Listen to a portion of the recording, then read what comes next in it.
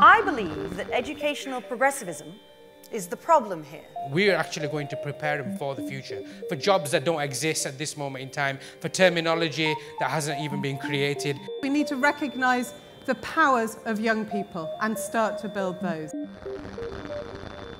As a teacher or even a parent, you might be the guardian or the enabler for the young person who is going to come up with the solutions that save the planet.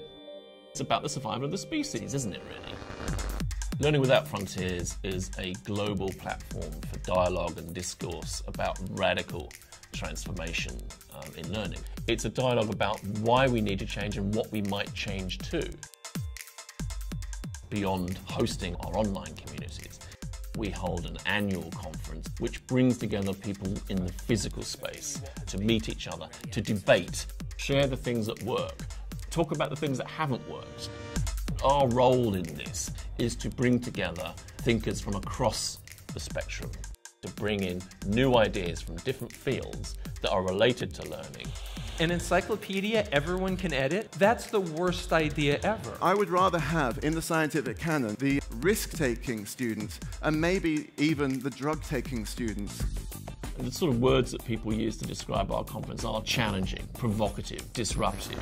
This is not a traditional conference about education as it is today, but a conference about learning as it is tomorrow. We are attracting people who effectively will start the conversation, bringing to the table new ideas about how we learn. A very broad constituency of thinkers, policymakers, practitioners, whether it's the Astronomer Royal, talking about what's ahead of us in terms of our planet, people from the entertainment world, the social political theorists like Noam Chomsky, to educational visionaries like Sir Ken Robinson, but also artists, designers, futurists, entrepreneurs, environmentalists. The Earth faces phenomenal challenges, formidable challenges ahead. And if we're not aware of those challenges, how do we know what kind of skills our young people, whether they're in school or university, will need to have? If you can make education beautiful, customized, shared, and real, then everybody wins.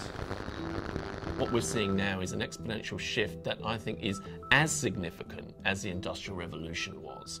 If you have an expanded population of 7 billion people and you start connecting them all up to the internet so they can all talk to each other, something is going to change. Technology has to fundamentally change what we're teaching, what we're learning, what we're assessing.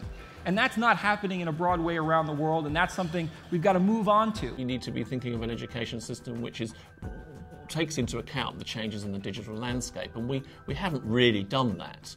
You see a lot of technology in our universities and in our classrooms, but they're not transforming the learning process and not improving learning outcomes. We're spending our time with devices and smart boards and technology in service of what? We've got education plus technology, and then wondering why nothing's changed. It's not a replacement for applied learning, basically. It's not a replacement either for experience. Let's look at what the things within education that are preventing transformation from occurring. Wouldn't it be great if we had a curriculum that was challenging, that was exciting, that the children used and learnt new skills? What young people do outside of the classroom, when they're at home, whether they're playing a video game or whether they're making a YouTube clip, what they're doing is they're engaging in their own self-pacing, self-assessed digital curriculum. What can we learn from that and bring into the classroom?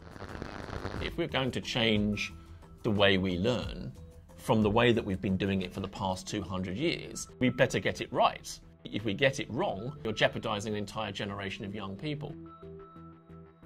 The dialogue on the future of learning that we're hosting is entirely crucial to be happening now, because the challenges that our society and our planet faces are happening now.